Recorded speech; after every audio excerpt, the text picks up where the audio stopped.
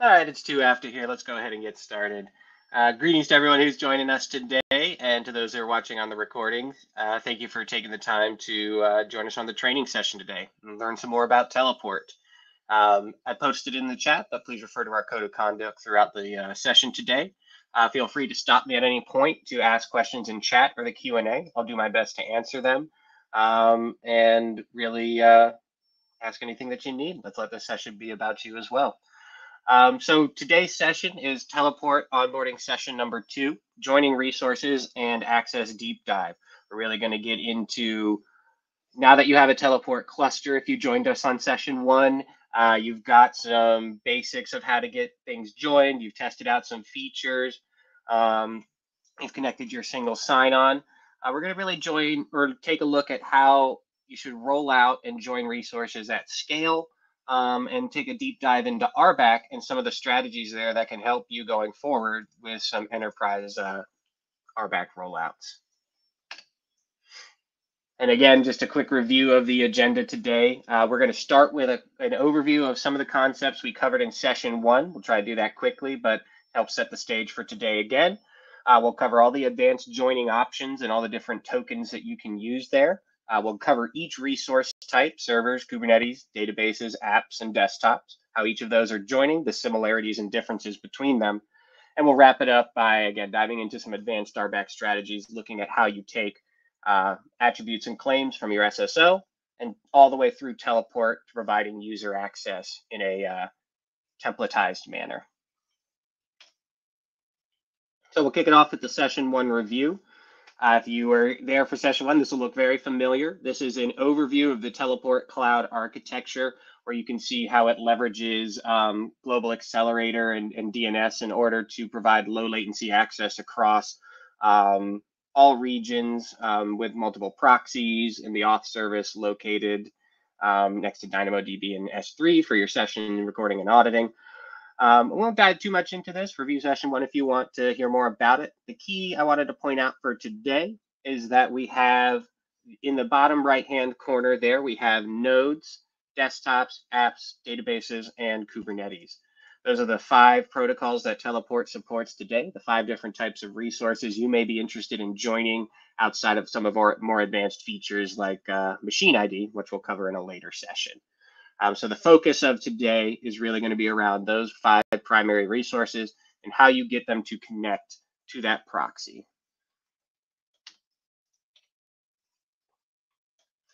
Again, this is an image that you saw from the first session. Don't feel like you need to squint and try and read each little line there. The take home of this is the overall flow of a node join. On the left-hand side, you see the Teleport node. The right-hand side, you see the Teleport auth server. In a node joining situation, the node sends a valid short-lived token, cloud identity, or some sort of off-server challenge proving that it is, in fact, a resource that should be joining your auth server. The auth server validates it, sends back a host certificate. The node receives the host certificate, and from there is then able to heartbeat back to the Teleport cluster, letting it know that it is still actively connected. And then that host certificate authenticates it as a proper resource and allows it to help validate the user connection, and user certificates are valid as well. This image shows you how some of that connection to the proxy actually happens and how a user actually forms that connection. The real key to take away from this is that as a Teleport Cloud user, all of your resources are going to be joined through the Teleport proxy via a reverse tunnel connection. So that Teleport agent running any of the 5 services for these 5 major protocols will connect over an encrypted tunnel to the Teleport proxy, establish a reverse tunnel for the return traffic, and all user connections are using MTLS to the proxy, and then ride that encrypted tunnel to the agent from where they can access the resources. So this reverse tunnel system really allows you to have secure access while also only requiring outbound connectivity. It punches outbound from the firewall as long as the allowed related comes back, which is a standard firewall configuration. It will allow that connectivity without requiring any inbound ports be specifically open for Teleport. And if you joined us for our first session, this will also look very familiar to you. This is how you can join your first resources. We have an option called Enroll New Resources. It has two different flavors. You'll see some of them have guided next to them. Some of them just link you to the documentation for the getting started with them. This can be great for getting off the ground, testing out your first resource. Some of these do lead into more manageable or complex ways to join, but some of them are meant for your initial enrollment. And then looking ahead, you're going to want to leverage some of our advanced strategies. For example, we saw that when you clicked on enrolling a server, an Ubuntu server in this case, you get a command that you're going to execute. It automatically is creating a short-lived token, which we'll go over in a little bit, for you underneath the hood. It's great if you're trying to quickly enroll resources here, but if you're trying to programmatically or enroll resources at scale, you're going to want to find different methods probably rather than having to rely on the fact that clicking the web UI generated the token for you. This script doesn't allow for a lot of customization, so it's a great way to get started, but not the tool you're probably going to end up using long-term as you look to roll out to many servers or many agents. So let's go ahead and move from then to the basic joining into what are now some of the more advanced joining options that you can leverage as a Teleport user in order to join your resources. And we covered this slide previously in session 1. This covers all the different methods that can be used by Teleport in order to join resources. Now, as a Teleport Cloud user, it is worth calling out that the first method listed here, the EC2 identity document, and the fourth method listed here, the Kubernetes service account. Those two are not supported in Teleport Cloud. You cannot use them. The EC2 method requires auth server IAM permissions. You don't have access to the auth service. The Kubernetes service account permissions require running in the same Teleport cluster, or the same Kubernetes cluster as your Teleport cluster, which again is also not supported by Teleport Cloud. So those two methods are not available to you today, leaving you with the 4 remaining joining methods or tokens that are a join token. That's a very basic one. We'll start there. AWS IAM, Azure Managed Identity, and GCP IAM all leverage the cloud provider credentials in order to join. So between these 4 methods, you can find a way to join resources in any environment. And at the same time, some of the major cloud vendors might provide you a way to join that's a little more seamless and a little less complicated. So let's go ahead then and dive into some of the common themes that you'll see across all technically 6 methods, but again, as a Teleport Cloud customer, all 4 methods that will apply to you. Common join option themes. The first thing to start with is all join options require some form of what we call the token resource. This can be created with TCTL create or TCTL tokens add commands. This can be done with TCTL create on a token resource like kind token. So there are plenty ways to create these tokens. These join tokens do have an expiry. So all of these tokens have a predefined TTL or can have a predefined TTL to determine when they're going to expire and no longer be valid. Some, like the join token we'll start with, you're going to want to have short-lived because the token itself is considered a secret. Some, like your IAM tokens or your cloud provider tokens, they might not want to have any expiry on it because the name of the token is actually non-secret. The authentication mechanism is driven by your IAM credentials. So as long as those are valid, you might not want to have that token change for ease of rejoining resources. Cloud users can create tokens, as I described, using TCTL with a TCTL tokens add. You can do that either by, there's actually a direct tokens command or a file that you can use to create. And as with any dynamic resource that you can create with a file, you could also leverage our API or our Terraform provider in order to create join tokens. A single token can support one or more resource types with a comma separated list. What does that mean? We talked about the 5 protocols. In a token, it'll be defined, I believe, as roles. Of those 5 protocols, you could support all 5 with a single token. So desktops, databases, apps, Kubernetes, servers, all can be combined into a single token if that agent that you want to join will have multiple teleport services. All services have to be listed on the join token, or that service will not work on the agent. So, for example, if we look at this picture in front of us, you'll see the teleport agent is running 2 teleport services. That could be the Kubernetes and the, not usually Kubernetes, let's say databases and applications. Very common to co-locate those together. It could be, if it's running both of those services, your token will need to specify that it is valid, not just for databases or apps, but valid for both with a comma separated list. And so that is some of the common themes that you'll find across tokens. And every joining method we described in going forward will leverage one or more of these token types in order to join.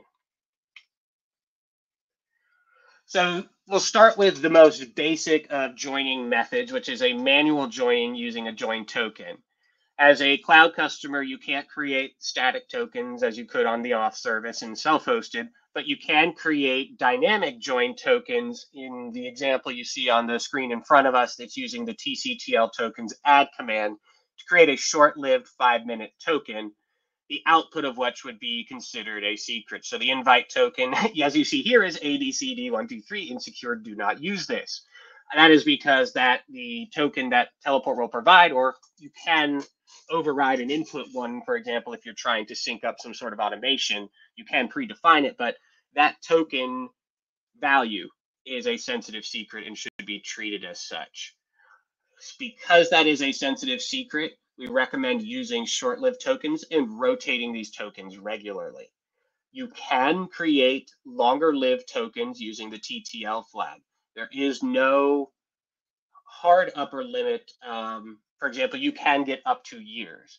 However, the token is, again, considered a secret, and Teleport's recommendation would be to find a much more short-lived and dynamic way to generate these when required or for short periods of time, rather than relying on that token remaining secret for over a year. Last but not least, it's worth pointing out that at the bottom there, you can see how this token is used in a configuration example. The auth token is the token that will be created and provided, and then the proxy server would indicate your teleport cluster. So that would be once the proxy, or once your teleport cluster has the token created inside of it, you will then be able to use this in the etc teleport.yaml of your agents, or in the start commands if you're using that way. This will be the token that will provide you access. Again, this is considered a secret. It should be short-lived. It should be rotated. So for those of us who might not have resources in a major cloud vendor, you would like to try maybe automatically joining using a join token. This can work and work well, but it does become a bit more complicated as you think about trying to have a current but short-lived join token available at all times, especially since the token must be securely stored so that it's not just an available secret out there for somebody to use and join resources to your cluster. A common method to accomplish this is to write a script or cron job that would execute on an interval. It could reach out to our API, it could use TCTL, but essentially that script or cron job creates a new token and then publishes it to a secret store, something like a vault if you're on-prem, AWS Secrets Manager, things like that, where it would be accessible to new nodes that are spun up. And part of that new node spin up script then will have to be able to pull down the valid join token, put that into their parameters or use environmental variables to inject it, and be able to join using that token. In this way, there'll always be short-lived tokens, and you don't have to have a long-lived token, and you can join outside of any major cloud provider. As you can see, though, that script and cron job needs to be able to create this token. It does require having valid credentials, and you should look into using our machine ID tool, which can join in a cluster, create short-lived credentials. We'll go more into that in the next session. But that machine ID tool would be a valuable tool to use to keep that script and cron job ready to execute, but also on short-lived credentials, or else you simply have to create a long-lived certificate or credential for the script manually or automated, and it's just going to become a pain. Otherwise, if you create long-lived there too, you've kind of caused a security circus, as we would say. No real or security theater, no actual security, because you still have a long-lived credential at the end of the day. One that actually would probably be worse to have compromised. And the overhead in setting up and maintaining the solution is what really drove us to find other methods in at least the cloud vendors where we can independently verify authenticity of the nodes trying to join. So this is definitely an option today. Great for on-prem, but it does require some additional setup. And what you'll see with the later methods, if you're in a AWS, GCP, Azure major cloud provider, you're probably going to want to leverage our other token types. So when we look at cloud joining methods, we have the IAM method from AWS is available to Teleport Cloud providers. Main advantage of IAM joining is it requires sharing no secrets. The token name, which was a sensitive value in the join token method, is now considered a non-secret because what actually backs the authentication is what's configured in the Teleport cluster for this token, identifying which AWS accounts it could come from. You can restrict it by the ARN of the resource being joined. So by allowing the account and resource to be restricted and leveraging the IAM metadata and permissions in order to validate that that resource is in fact from a permitted account, you no longer have to share a secret out in order for this to join. The name of that token can be baked into your user data process or baked into a hard-coded configuration that your resources leverage. It can be used by our EC2 auto discovery, which we'll talk about later, in order to set this up seamlessly and continuously. So the IAM method is very powerful in that sense, in that it's one of those tokens that can be, all tokens actually, and I should have brought this up earlier, can be reused as well as many times as you want while they are valid. So because of that fact, and because it's a non-secret, you're able to let this live a little longer and be reused across the board and published much more simply. So again, and a quick reminder, only the IAM method is available. The EC2 method you see in the documentation will not be available for you as a Teleport Cloud user.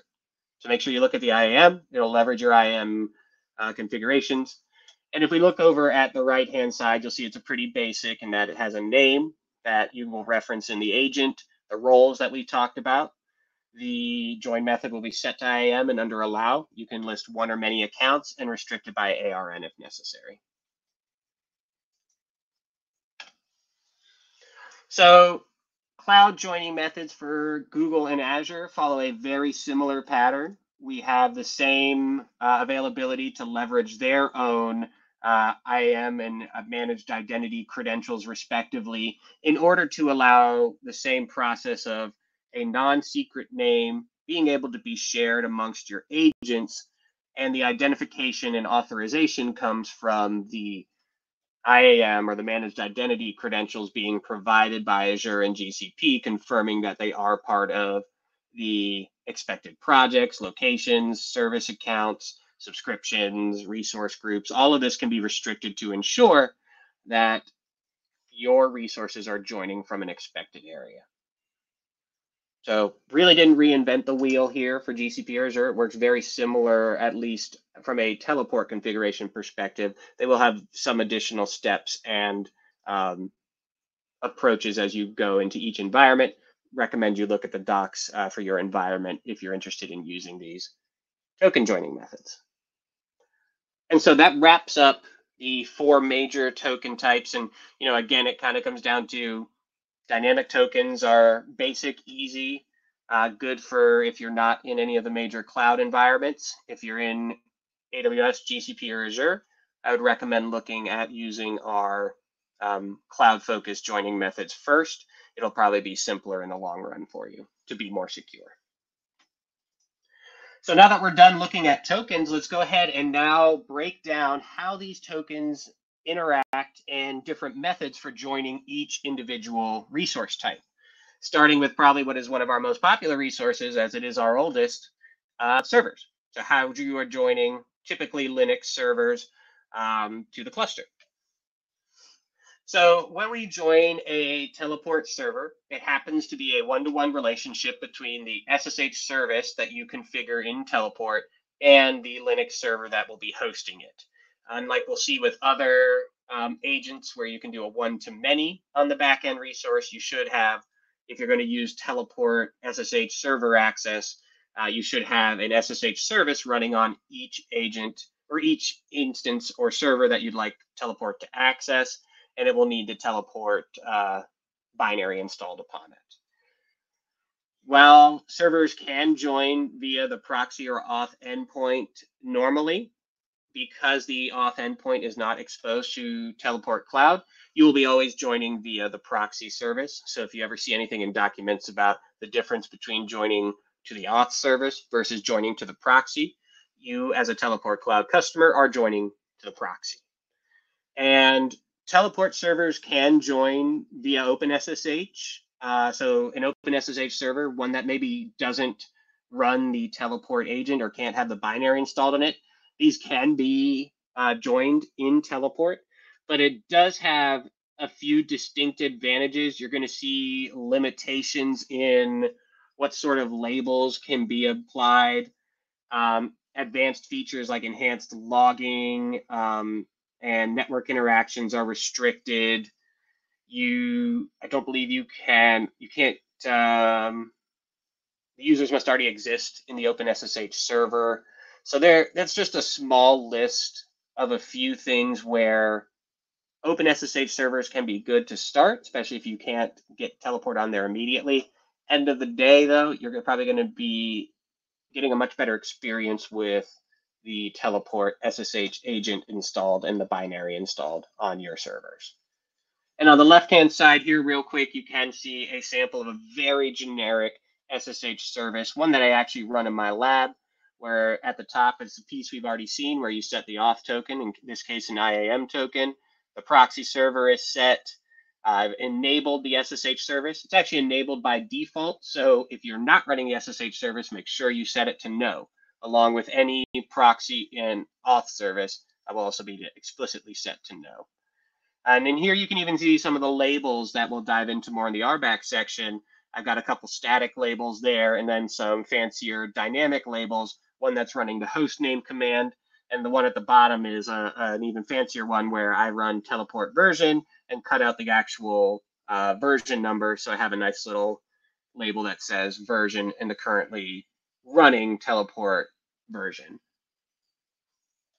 Actually, it should say the one installed because it is going to run teleport version on the binary. So subtle difference if you don't restart the service after an upgrade. You will see it change, but you won't actually be running that version until a service restart.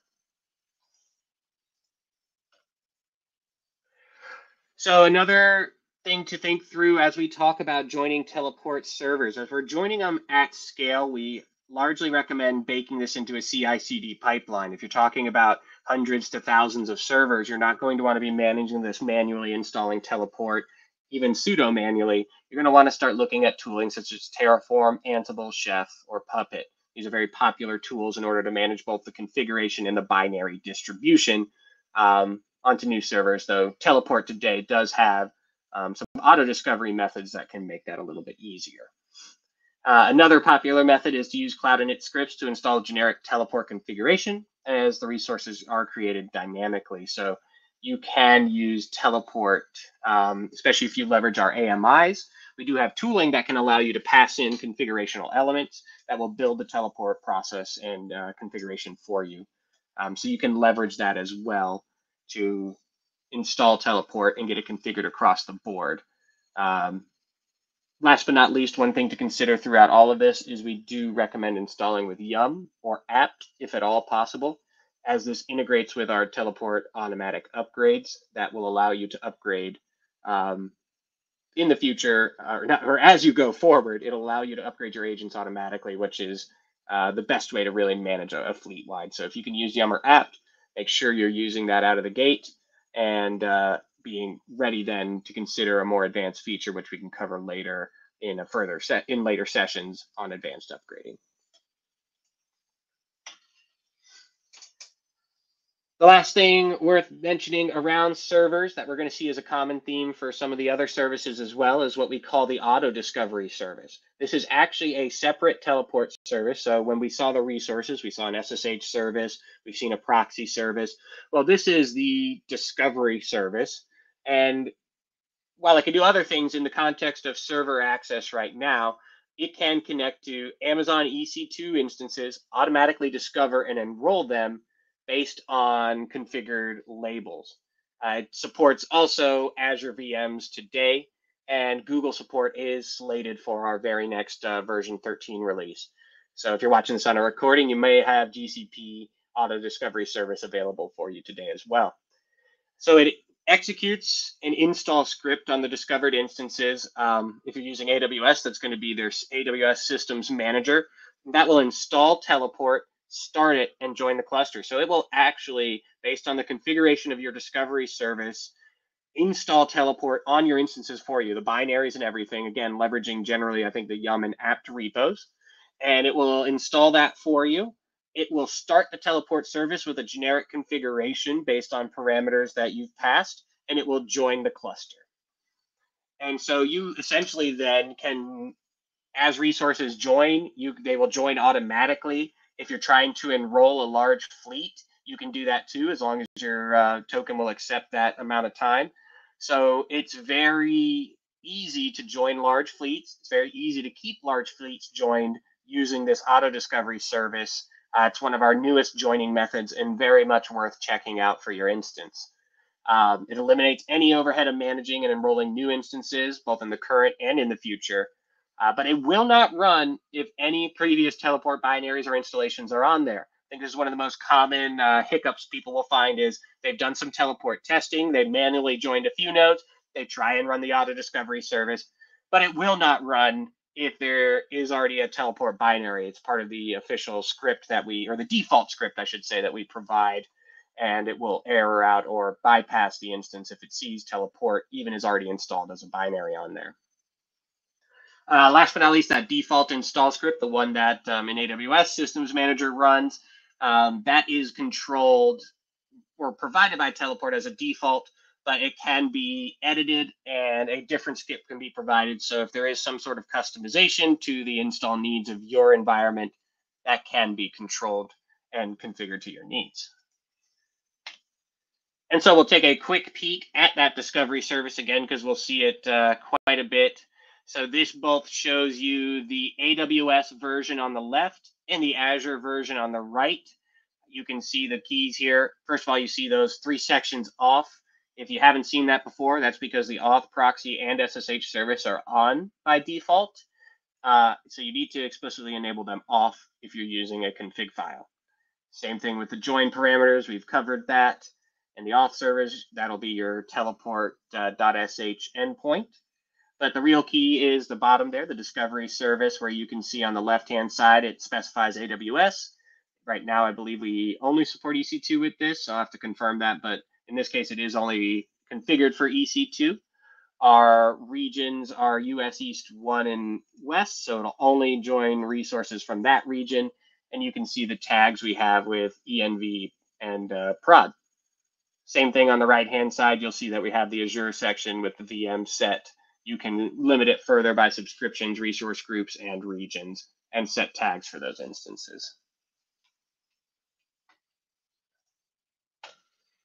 So that wraps up servers. Next thing we're going to move to is Kubernetes joining. So the most popular method to deploy Kubernetes is using a Teleport Cube agent so far. That uses our Helm chart example, and you can deploy it into each Kubernetes cluster you desire to join to the Teleport cluster. So that Teleport Helm chart agent will be deployed into each cluster and supports multiple replicas. So you can achieve high availability very quickly using our Helm chart and Cube agent, which makes it one of the more advantageous options. Using our Helm chart also allows for easy configuration changes using the values file and version updates using the chart and being able to use a Helm update or upgrade. So it is a pretty simple process and usually aligns with a lot of the standard ways people are managing their Kubernetes clusters today. So it's very popular. A slightly less common option, I have seen it used, but not as often, is you can run the Kubernetes service on an externally running Linux machine. So you can abstract that Kubernetes service out of what is our kube agent, which would be running in the Kubernetes cluster, and bring it into, let's say, a Linux host that's external to it. This can be useful if you wanted to couple your Teleport deployment or your Teleport Kubernetes service from the clusters you're managing. Let's say, for example, these are not clusters you have access to deploy an agent into. We can support that method. It does require, though, using a kubeconfig file, or you have to dynamically set up these resources. And we'll talk a little bit more about dynamic registration later in the applications and databases section, where it's a much more common practice. So those are the two methods for, two of the three methods for Kubernetes joining. The third option is, yet again, looking at the auto discovery service. So in this case, while we're still waiting for GCP VMs to be supported, we do also support for AWS, Azure, and GCP the Kubernetes integrations. So Teleport does not install any component on the cluster in this method, but it does require direct access to the cluster's API and minimal access permissions in order to provide that Kubernetes cluster connectivity. So on the right-hand side here, again, you'll see I've broken out that AWS resource. Instead of types EC2, we see types EKS set. So it's going to start trying to find EKS clusters in the regions and looking for matching tags. So that same auto discovery service that was used for the nodes can be used here for adding Kubernetes clusters to your cloud environment. All right. Since I don't see any questions so far, I'll go ahead and move along to databases and application joining. Why these are lumped together is because they happen in pretty much the same way.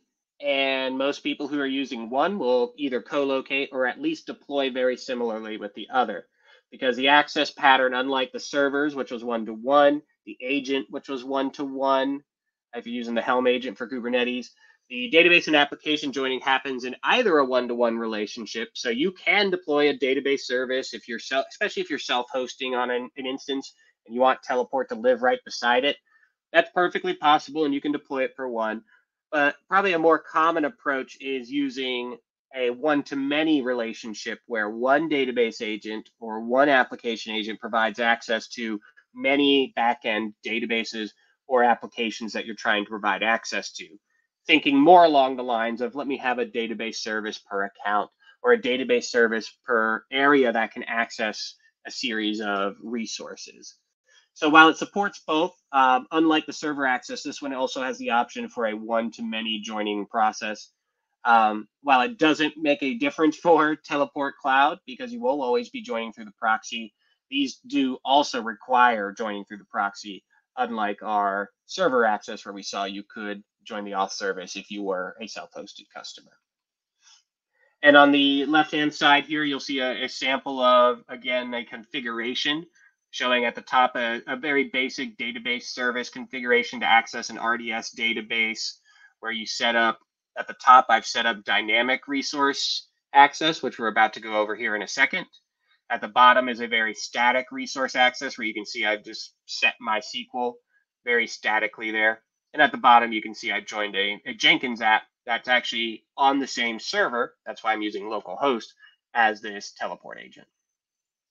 So small sample configurations there of adding a database in an application. Those are both done statically in that they're both configured underneath the app service. Using or updating or adding them would require restarting the service and affecting connectivity through that agent, which is why a more common, or I would say the better path forward for access, especially if you're not doing the one-to-one methodology, is dynamic registration.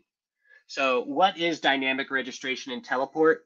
It means we take what used to be a static configuration in the etc teleport.yaml file and update that. And that's how you get static resources like we just saw, and take that configuration instead and push it into the Teleport cluster and use it as part of the cluster state. So instead of my databases living on the agent's configuration, they live as independent resources in the cluster state.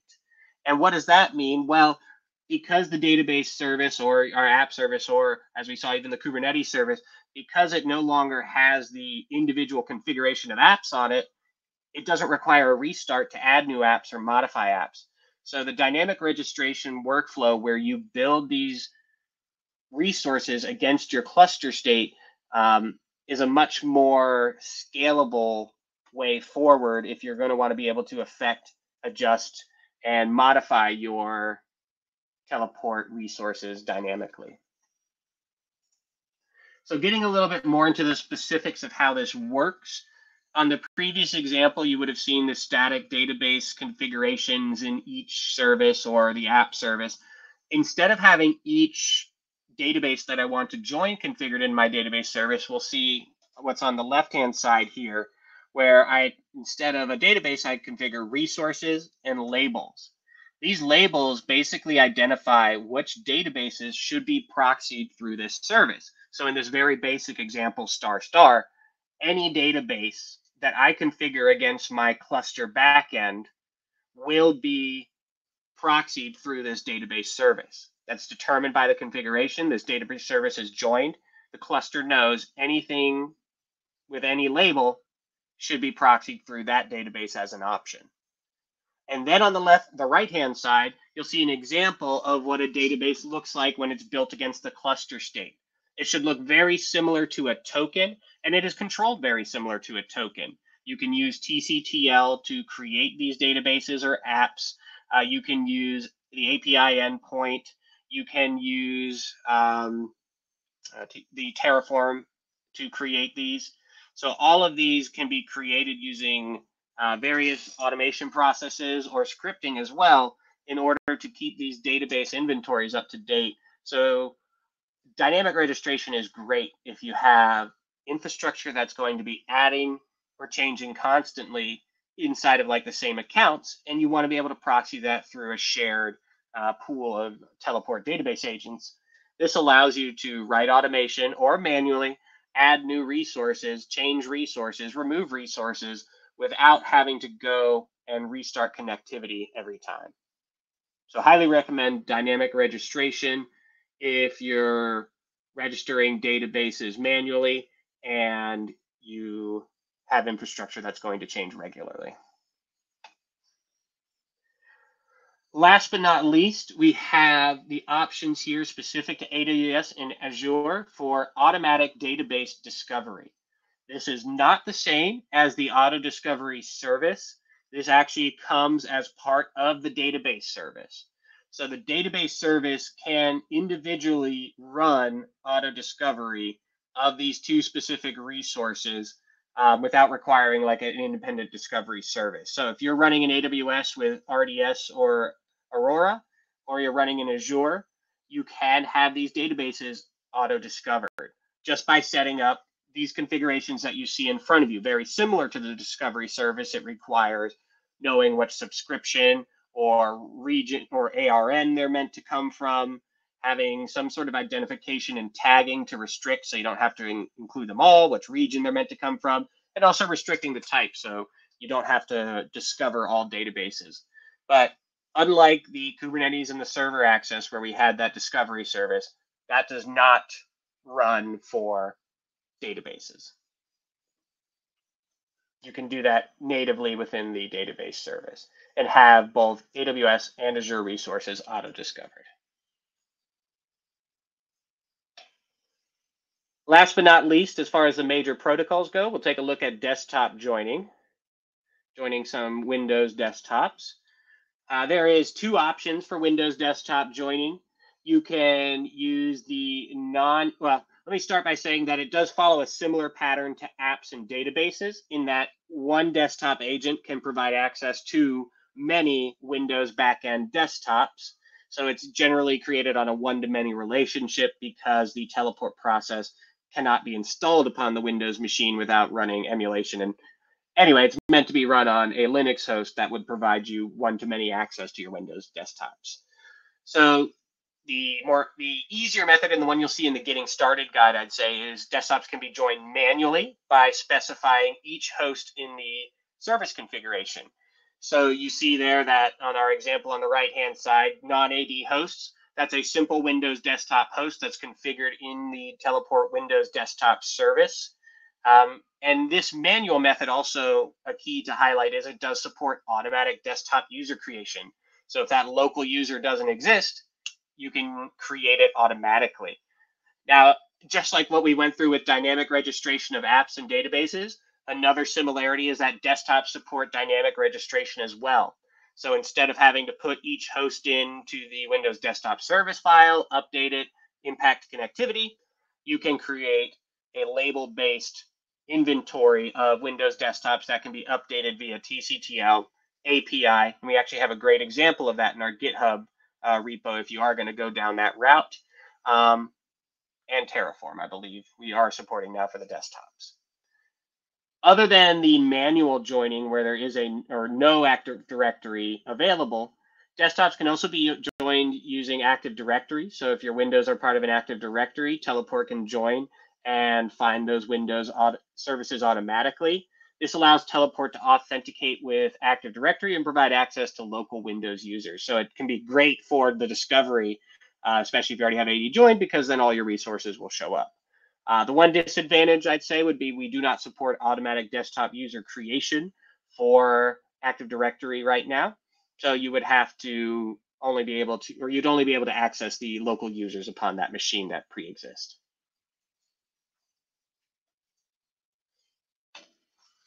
And that covers the major protocol joining. In the last section here, we're going to take a quick look here at advanced RBAC strategies and how you should start framing your conversations and thoughts as you approach Teleport RBAC. So the first thing to think through is what affects Teleport role-based access controls. How do I get my user access from my IDP, which is really the key of what Teleport provides, is a glue from your SSO provider all the way through to individual user resource access. So it all starts with the SSO provider, which will be passing claims or attributes, depending on if you're using OIDC or SAML. It passes that to the Teleport Auth connector. The Teleport Auth connector will map those claims and attributes to Teleport roles. Those then Teleport roles can leverage the claims and attributes along with statically defined parameters to enforce logins and which resources are available. And that ultimately leads to the user access being granted to them on SSO login through the auth connector, through the role, and then being applied to the Teleport user. And then their access to resources restricted based on either static definitions or claims and assigned to them from what they had in their identity provider. So as you think through, how do I get my permissions or my identity provider information to provide functional Teleport user access patterns? These are the auth connector and the Teleport role are the two big pieces, and then obviously you're applying that role to a user. So let's take a look. One thing I wanted to remind you, if you're on session one, you'd see this. This is a key configuration for a basic super admin role. You can see the key there is that under a specific role I've done roles, resources, and verbs. By setting ***, I know this role can access any management resource required. The default editor role is also a good role for this. If you end up not having a super admin role, but you've kept the default editor role unaltered, using that editor role or a super admin role like this can be great for if you break access with your SSO. Make sure you have this ready and assigned to a local Teleport user before you start making SSO and RBAC configuration changes. Because if you do something unexpected, you break something you didn't mean to, you drop a role from your own user that you didn't want to, you're going to need a way to get back in to your Teleport cluster because you don't have access to the auth service. You need a way to get back into your Teleport cluster, logged in, and correct the role mistakes. So make sure you have a backup local admin whenever you're doing RBAC changes on Teleport. Again, this is something we touched on in session 1, so I'll breeze through it. But when we look at Teleport RBAC and labeling, it all comes, as we were talking about, from role definitions where logins are defined that define access to the individual resources that are shown to a user based on the labels assigned to the resource and the labels permitted in the role. So it's all about resource labeling, label permissions in the role, and allowed logins for the various resources within that role, be it a database user, a Windows desktop user, or in this case, the example you see here is logins, which are for servers. And those labels, as we've already seen through various examples, can be static or dynamic. So you can have a very static label assigned to a resource. You can run commands to generate labels, and labels can be synced from the AWS cloud. So we can leverage cloud tagging as well and pull those into Teleport to use for our RBAC permissions. So let's dive into a little bit about some strategies with the auth connector, the first step of Teleport that you have control over within Teleport. Obviously, you'll want to talk to your IDP team or your SSO team to see what attributes and claims you'd like to pass to Teleport. That's going to be configured on the IDP side. So make sure you know what's being passed. A great tip or trick is anytime you do an SSO login with Teleport, there is an SSO login audit event. If you go to the audit logs of Teleport in the web UI, even management audit logs, and look at the audit log for an SSO login for your user or a user you're testing with, you can see every attribute or claim Teleport saw with these specific values that were passed. So if you're ever curious what's coming from my IDP, take a look at an SSO login audit log, and it will tell you what Teleport sees. This can be further affected by login rules, which is a new feature. We're not going to cover that in this session, but just know there is another way to manipulate those claims before they hit Teleport called login rules. Now, getting into the strategies then that we're going to focus on for an auth connector is in Teleport, what can we control is the attribute to role mapping or the claim to role mapping. That's taking what's coming from our IDP and mapping it to the Teleport roles that are going to effectively apply the permissions. So some of the big things to keep in mind that will help you minimize duplication of attributes to roles and allow you to write a minimal number of statements so you don't end up with a 500 list of each role to each Teleport is that first and foremost, you can use regex mapping. If you look at the examples on the slide right now, at the bottom of it is an example of showing regex mapping. The second to last example shows using wildcards to just map everybody to a single role.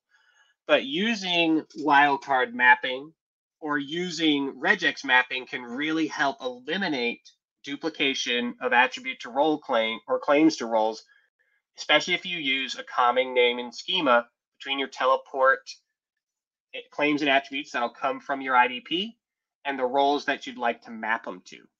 So again, a great example of that is what you see at the bottom, where a value called admin1 is being applied to him, or sorry, the role that's getting applied is admin1 because the attribute coming from their SSO was SSH_admin_1.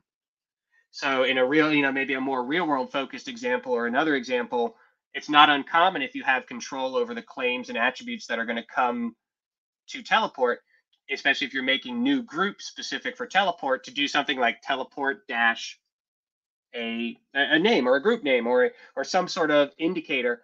And what comes after that dash aligns with your Teleport role name. So then for all the groups you're going to pass that means something to Teleport, you can have teleport dash, you can use a single basically attribute to role because it can be, the value would be, teleport regex, and it will find anything that leads with teleport. And then the output of that can be the role value. So if you have 5 groups, teleport dev, teleport prod, teleport whatever, your roles, as long as they're named prod, dev, and whatever, are going to map up. So using proper regex, wildcard mapping, and smart naming schemas between your roles and your IDP can really help reduce the complexity of your auth connector. And it's one of the things very much worth considering. Last but not least, our final technical slide here and advice for RBAC is role templates, but this is an important one because this can save you a lot of duplication on your teleport roles. Teleport roles support interpolation, templatization, and can use the SSO claims and attributes and pull them into the role to minimize the duplication that you might have to do across many roles. So for example, let's kind of look at these examples we see on the right-hand side. Logins, that external .logins, the external notation indicates, look at this user's claims or attributes that came from the SSO provider for a claim or attribute called logins. However, whatever value came under that login or logins claim or attribute will now become a valid login for that user inside Teleport for servers. That means if you control what users you expect them to have in your IDP, you don't have to write a specific role for the root user, the dev user, the prod user. That can all be combined into one role, and we can rely on the list coming from your IDP to manage that. Same thing with Kubernetes groups. Very popular to use the groups attribute that's coming and use that to map to either Kubernetes groups or labels that you have, like a group label that identifies which group should have access to what. And then as long as in your IDP you put them in the appropriate groups, a single teleport role would work for all of those use cases. Again, using these claims and attributes to your advantage minimizes the repetition of teleport roles and allows you to focus on unique access patterns that can be controlled by IDP versus having to repeat just because each user might need something unique to them. So you really should kind of focus not on individuals, but on access patterns. Another great one to call out here from the example is what you see under the database section. External.email allows you to pull in the email address of an individual user. Email.local drops everything at and beyond. So it drops at in the domain, giving you the front of the user's email. This is very popular to use partially with database users, but especially with logins as well. We have create host user options where we can automatically create the user on the fly. That means you can use individual logins for each user. Again, without creating, if you have 100 users, you don't need 100 roles saying Ryan can be Ryan, Paul can be Paul. Database users, or in this example, would only use what is the front of their email individually, all within a single role. Last but not least, we do have that regex replace that you see. That's a very powerful tool to take a claim. You run it through regex and basically replace pieces of it, look for certain matching criteria within that claim and alter it so that when you look for the actual value of ENV in this example, it'll be pulled out of that environment and yet, again, tied to the individual claims and attributes coming from the SSO. So if you have an organized SSO, the claims and attributes from there are going to help you be able to minimize role repetition because you can leverage this templatization and interpolation within your roles to minimize the access, minimize role duplication. Now, I know this is a very complex topic and it can be highly individual to each user's environment. So the last point I'll bring up is that everyone as a Teleport customer has access to a one-time sync with our implementation team. You should have seen it on our landing page as available for you to run through a quick survey and then schedule your sync. This is a great way to get a chance to talk with an IE about this topic. This is probably one of our most popular topics is RBAC strategy. So if you're still confused or you have more questions around your unique environments that you don't want to bring up today, please feel free to schedule that sync and we'll be happy to help you. So appreciate you sticking with me today. As we wrap up here, I'll let you know a little bit more about our next session. The session 3 is going to be advanced integrations and security features. We're going to cover access requests for just-in-time access, how to use our Terraform provider, go over machine ID use cases, how to use Teleport with MFA, active session joining, device trust, all of these great security features and management features that will allow you to stay on top of Teleport, stay secure, and make sure that your upgrades are happening pretty smoothly. So we got a stacked list of, I think, some advanced features and functionalities coming next week. So please go ahead and join us for that, and we look forward to seeing you there. I'll pause once more to see if any further questions are coming through.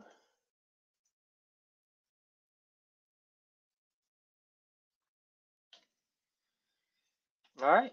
That's it then for today. Thank you. Again, we look forward to seeing you at the next enablement session here.